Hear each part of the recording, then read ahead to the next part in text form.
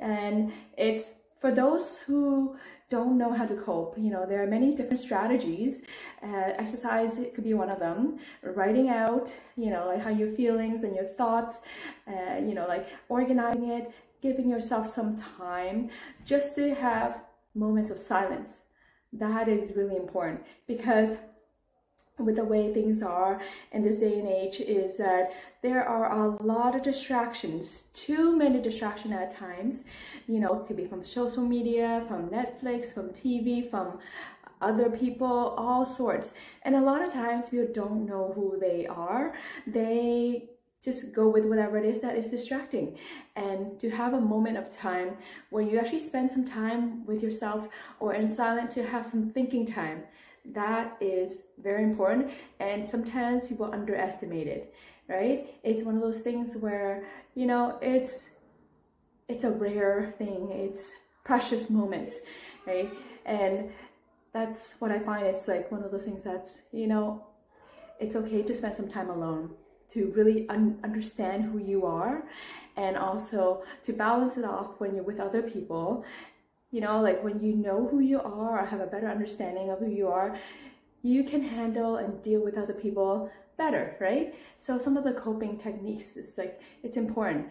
Being self-aware, you know, and also help you build confidence when you try new things, because a lot of times people are too afraid to step up, to take a challenge, to do something that is different, to do something that's new, that they're not used to.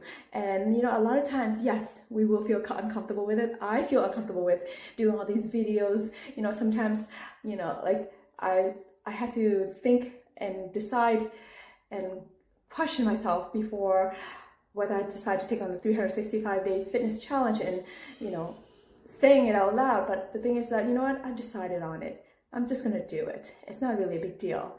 So that's what it is, you know.